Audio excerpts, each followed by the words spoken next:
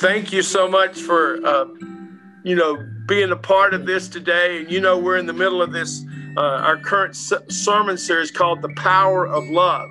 And so I just want to, again, thank you for being willing to come today and just share with us the power of God's love made real in your life. And so I want to pray for us just real short. God, Lord Jesus, thank you so much for Leo, for all that you've done, for all that you're doing, and all that you're going to do in his life. Lord, use him today just to speak the truth of who you are to us. Yeah.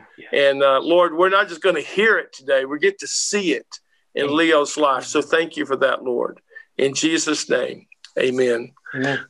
Well, Leo, you and I are both Crosby County boys. So tell us a little bit about your life growing up and your life before Jesus. Okay, Andy, I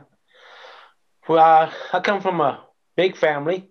There was 12 of us with my mom and dad, 4 sisters and 5 brothers and myself. We lived out in the farm and, country kids, which is great. But my families were good, loving people. My mom loved the Lord. My dad was a little bit on the hard side. He drank a lot, but he was a hard worker. And I had a lot of brothers and sisters that I could look up to. But I tell you what, the first time that I had an encounter with the Lord, and I didn't know it till 25 years later, was when I was 8 years old. 8 years old, I was taking a nap in my mom and dad's bed. And one day when I woke up in the closet. And it happened 3 days in a row. And on the third day, I saw it. I was kind of climbing a steep hill, and these big old boulders were coming down at me, big white boulders. And I screamed and yelled. My mom came to my rescue. But that was the end of it. 8 years old, forgot all about it. And it was just, I carried on with my life. So, now, when I was 16, I did have kind of a bad situation with my dad. You can't tell a 16-year-old what to do. No, you're a 16-year-old's the smartest person on the planet. You're right. And nobody's telling him what to do. So I moved off from the farm to Crosbyton with my sister. And she was a God-fearing woman. She loved the Lord. And we went to a revival one day. And I had these big old blisters on my fingers, big blood blisters. I had it stuck in a door, and it was pretty bad. So when we went to this revival, my sister asked me, Leo, you want to get up there and go to front and get a taste of the Lord? And I was kind of like, I don't know, because I was seeing everybody worshiping and just going to their knees and wow. And I said, okay, well, I guess why not? So I'll go up there and I could feel it's the Spirit of God moving around. At 16 years old, I wasn't sure what it was. I know now, but at that time it was just so romantic. Just awesome. So I got a little bit of it, and I was coming back to go sit down with the congregation. And when I sat down, I looked at my fingers because it was already something that I would do because I could feel them. They were gone. They were just vanished. They weren't even there. And I told my sister Yolanda, sister, look. And she goes, wow. I said, yeah, where'd they go? She goes, that's the Spirit of the Lord. That was another encounter that I had with the Lord at 16.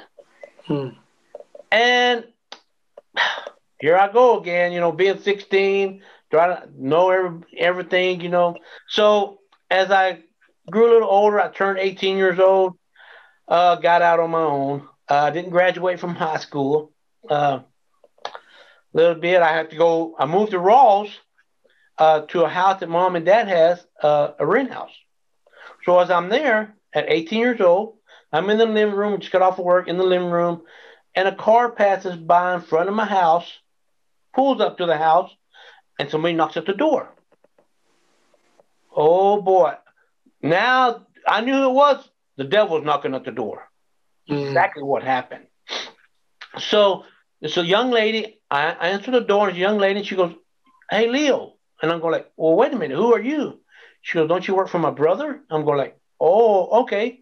I said, how can I help you? She goes, can I use your bathroom? And I'm going like, I guess. So she goes in the bathroom. I go in the living room, watch TV, whatever. And I'm looking at my clock, my watch, and it's taking 15, 20 minutes. And she ain't come out of the bathroom. So I go up there and knock on the door. And I say, hey, you okay in there? Nothing.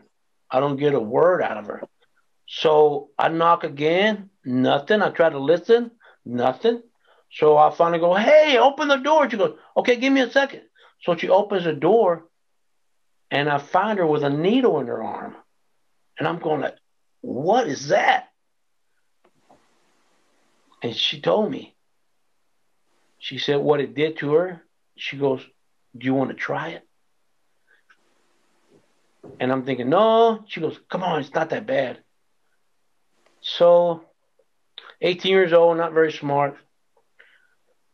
I do one. And that was the beginning of my life going down the drain. Had a monkey on my back. Horrible. For 8 years, I was a junkie, living on the street. Didn't have a care in the world.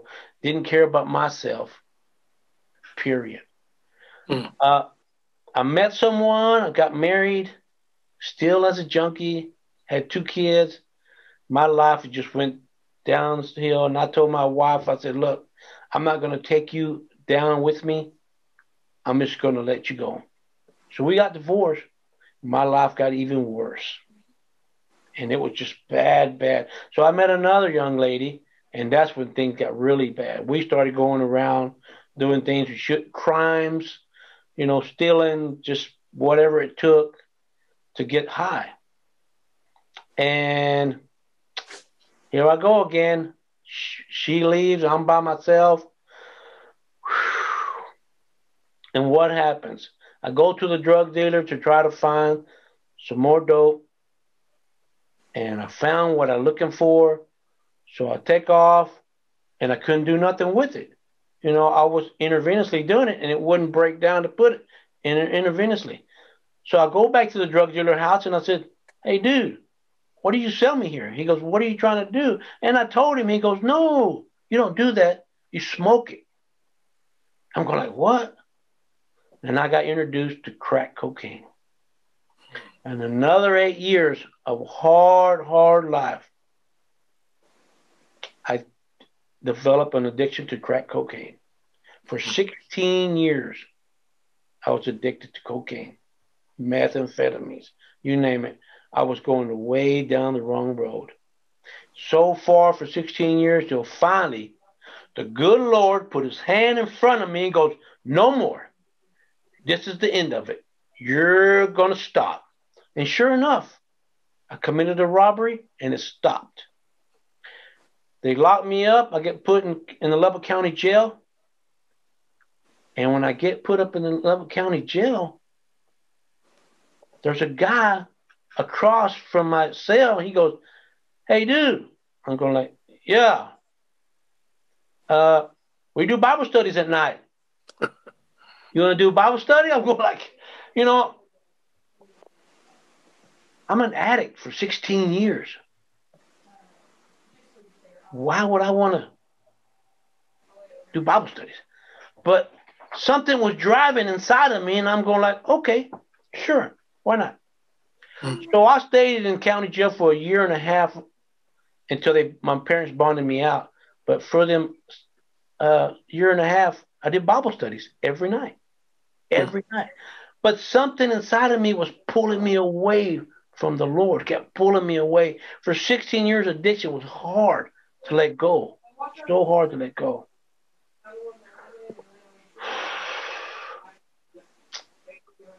I couldn't make it. I got back out for a little while.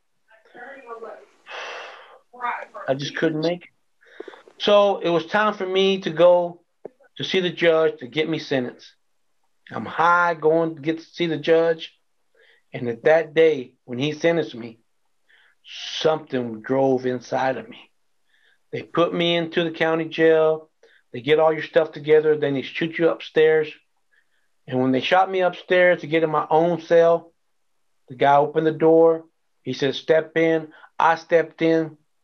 And when I stepped in, I fell to my knees. And I said, I can't do it no more.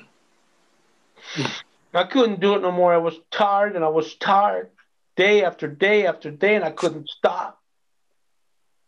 I just couldn't. The good Lord, I was on my knees, giving my life to Him.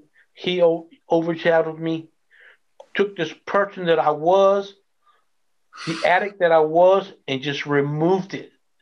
No longer was I who I used to be for years and years. I was a totally different person. That's like they write 2 Corinthians 5:17. If any man is in Christ, he is a new creation. The old, and the new is come. Think of an eye just like that. Yeah. And I couldn't believe it. I'm going like, I'm 16 years, and all of a sudden I'm not who I used to be. And I'm singing worship songs that were inside of me. I don't even know where they came from. I was talking to the other inmates about the Lord, and things fire just went on. And I was there for about a month and a half, and they sent me to the big house to go do my time. I was sentenced to 15 years. And, I mean, it was just, once I got in there, it was, I never been in a place like that. And to carry a Bible in your arms, everybody's just looking at you. So one day, and I'll tell you a little story, one day I was in cell blocks, about 50 of us, and I'm sitting there on my bunk reading my Bible, and a young man comes up, going to bunk right next to me, and he's got these bags and bags of food. And we started talking, and, we're talking, and I'll tell him about the Lord and the Bible, why I read it, how I love the Lord, and kind of give him a testimony of what I've been through. Well, here comes these other 4 guys that are all muscled up and, going to go like they're going to run something. I'm kind of looking at them going like, okay. So they walk up there where we're at, and they're talking in Spanish. They're talking about they're going to take this. That belongs to them. They want them cookies. They're going to get the soups. Everything they're just going to take. Well, I didn't know you're not supposed to get anybody's business. But I did. And I told, and one of the guys looked like he was the leader because he was older than the rest of them. And I said, look out, guy, you can't just take those because those don't belong to you. They belong to this guy. And the guy over there goes, no, it's okay, it's okay. I said, no. I said, they don't belong to them. They belong to you. And somebody's watching, so it's okay. So the guy goes, I see you carrying a Bible there. I'm going, yes, I do. I love my Lord with all my heart. He goes, okay, we'll be back. And I'm going, okay. So the guy this all this stuff belongs to, he goes, man, you're in trouble. They're going to beat you up. Everything. It's going to be bad. I said, okay, well, we'll see what happens. Well, they're in the corner of the place there in the cell block, and they call me over there. And the guy that was sitting beside me goes, you're in trouble now, dude. They're going to beat you up. So I pick up my sword, my Bible, and I walk over there. And they come around me real fast. I mean, one on each side. And they're going like this. Yeah, that's it for you. Talking in Spanish, how they're going to beat me up. But the leader walks in. He said, so I see you carrying that Bible. Are you doing this for real, or are you just trying to get protection? I said, no. I said, I love the Lord, and that's what I do. I take care of myself, take care of my people, and I love the Lord. And he goes, well, let me tell you something. I'm not scared of nobody except, and he points up. Yeah. He said, but I am scared of him. And you know what? Today is your lucky day. I'm going to let you make it. You get back over there and take care of your business. All right? So, and now kind of my flesh comes to life and go like, oh my, shoot, what am I doing? I didn't realize what was going on. So as I was walking away, he goes, hey. I said, I turned around and go, yeah. He goes, anything you need, anybody give you any problems, come look me up. El Chuco or something. I can't remember what his name was. Something like that in that sort. And from then on, nobody ever touched me. Nobody ever said nothing bad to me. I got to bring the word to people. People was always asking me, how come I'm so happy? How can you be happy being in a place like this? I said, you get filled with the Lord, you're always happy. Things are going to come against you, but it's good.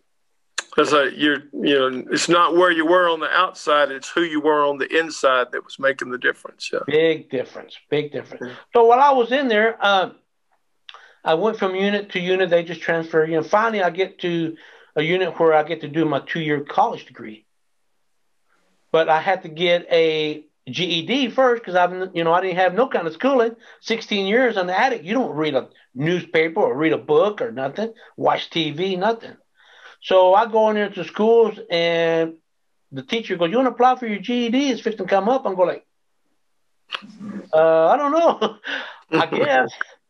He goes, "It'll probably be a little hard, but I think you can do it." And I'm going like, okay. So the day came that we get to do take our GED test. So we get in the classroom, and the good Lord gives me a signal. I sit there and pray before I take my test, and all I could hear was angel wings to me. And I knew he was there with me. I took my test. 2 weeks later, going down the hallway, and here comes the teacher. "Pereida, hey, you passed." And I'm going like, "What?" "Yeah, you passed." And at that moment, I knew things were going to get better for me. He even gave me a job being assistant teacher.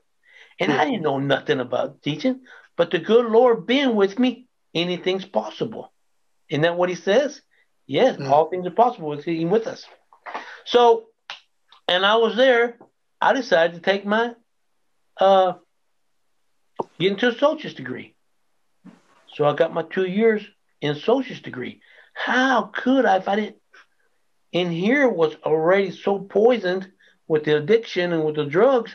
But when he took all that out of me, he gave me everything new.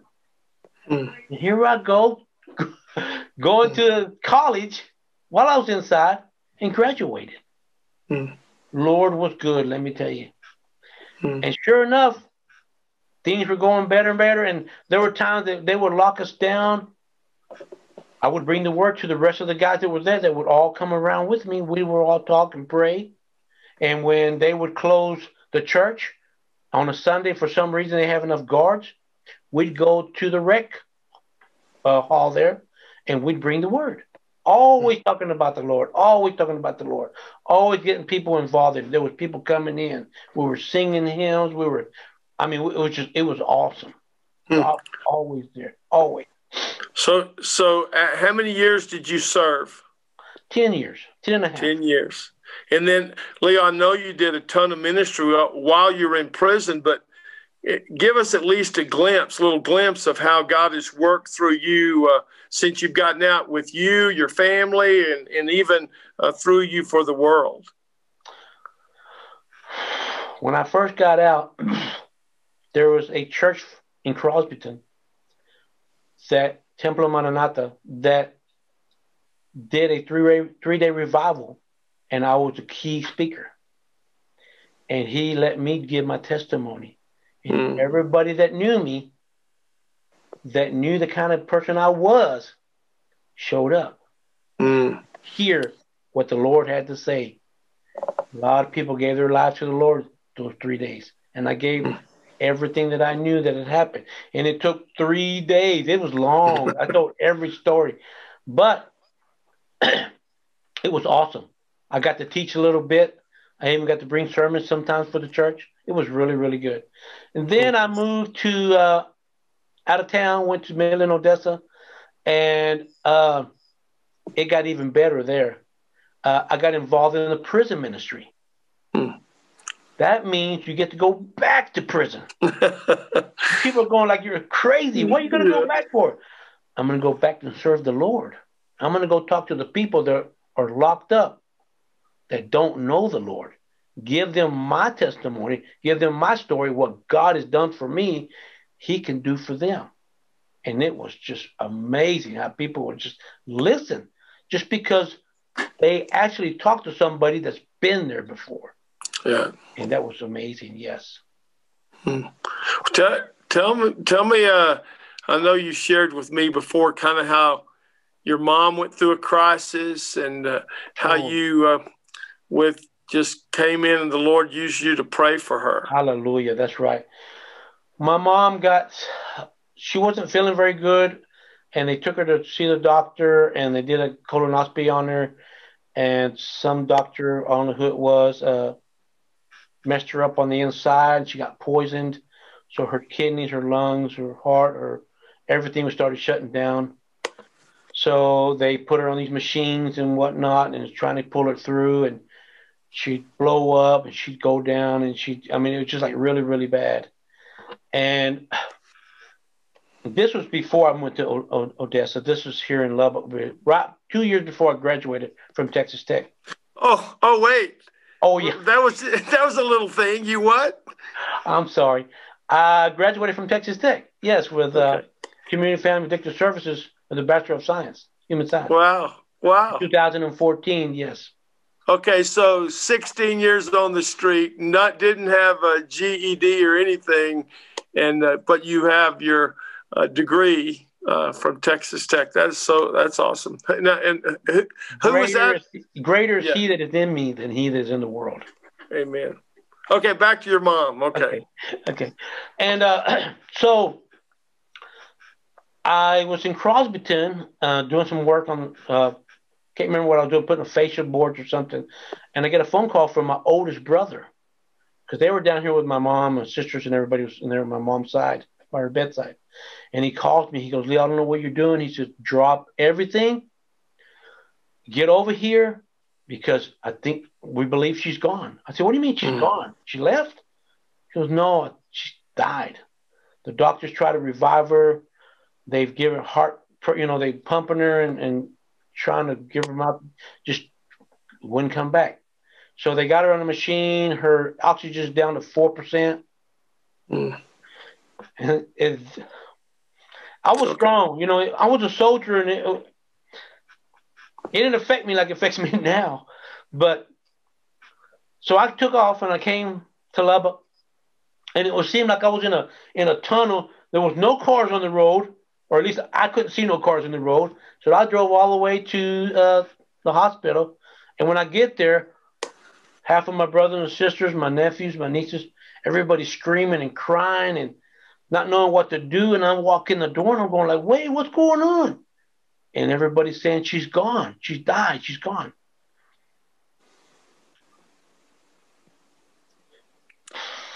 It's okay. When you walk with the Lord, never expect anything but good to come to you. Nothing but good, always. You're going to overcome because he's there with you. So I walk in the door, and I'm sitting there looking at everybody and trying to calm everybody down.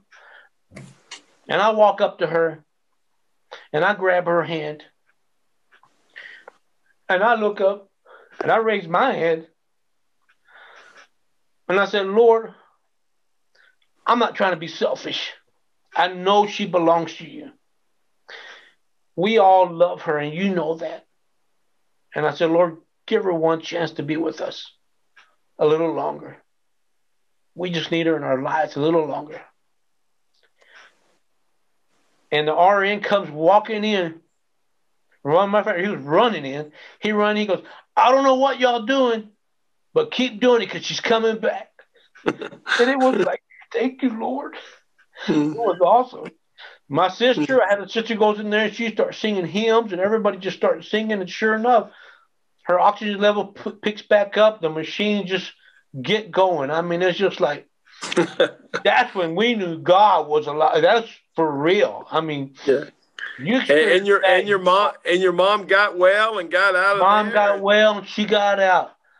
And she knew nothing about what happened, what she went through, and we had to tell her. She was amazed.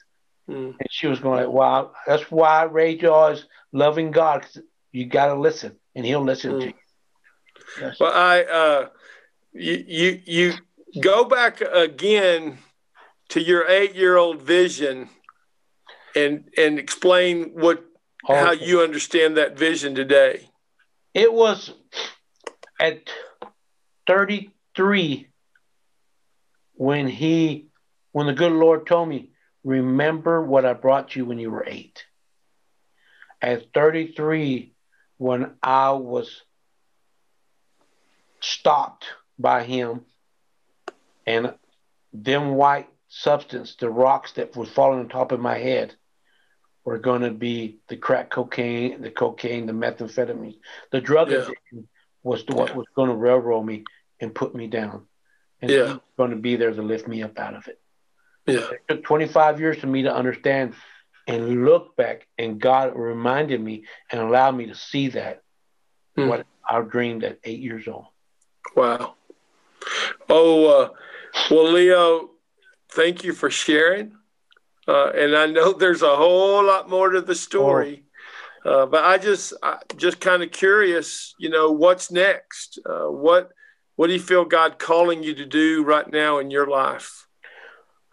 I've been wanting to go to school to be a layperson, or someone that can bring the word in front of the congregation, not just my story, to bring his word to the people.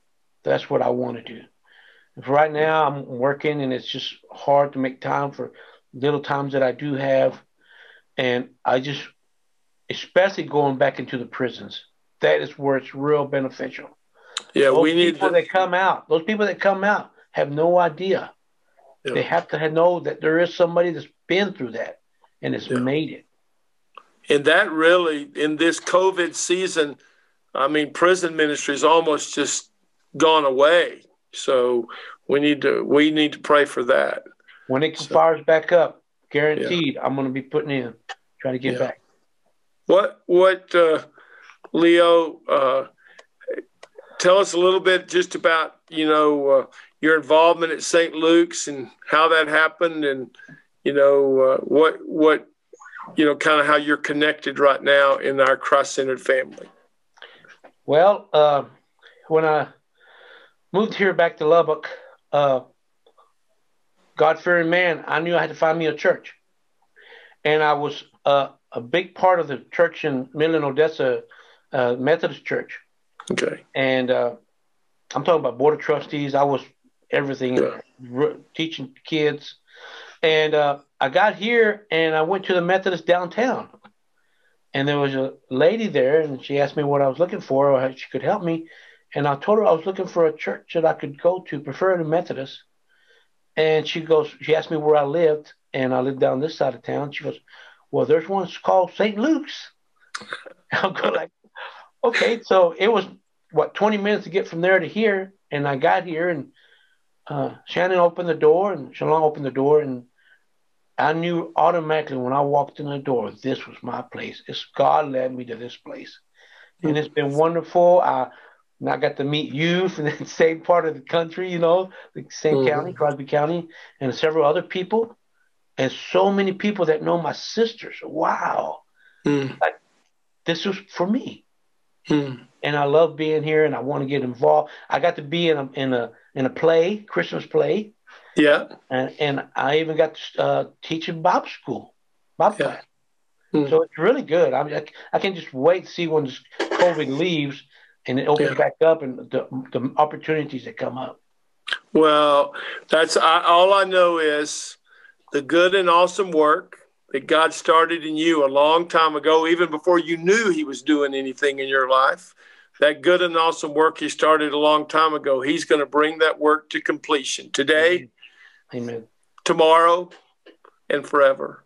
Amen. Jesus, right now, we just pray, Holy Spirit, that you are moving and working in the folks that are hearing this message. Thank you, Lord. That Jesus, they may be trying to fight some battle on their own, and they need to lay it down. They need to surrender. They need to fall on their knees and just say, Lord, I'm at the end of my rope. I need your help. Lord, there are other folks listening who maybe they've forgotten just how powerful you are and your love is and can be in our lives. Lord, remind them of who you are and what you want to do and who you want to become in them and through them for others. I thank you for Leo, because God, there's nothing in him that wants to keep this message of grace to himself. Lord, you are the light of the world, but so too is your servant, your son. He is light to us. And Lord, just start a fire burning in Leo and through Leo for this world in which we live. God, but not just for Leo, not just for me. God, for every single person here this morning. God, you bring a movement of your Holy Spirit that propels us out from where we are, God, into this world to sow just your truth, your love, your grace, your seeds of hope for a world that so desperately needs you. We ask this in your name, Jesus. Amen. Amen. I love you, bud. I appreciate it. I know Thank you. We did it on Zoom here so everybody else could see it, but I love you, man. I love you too. Thank you. All right. Okay. See y'all later.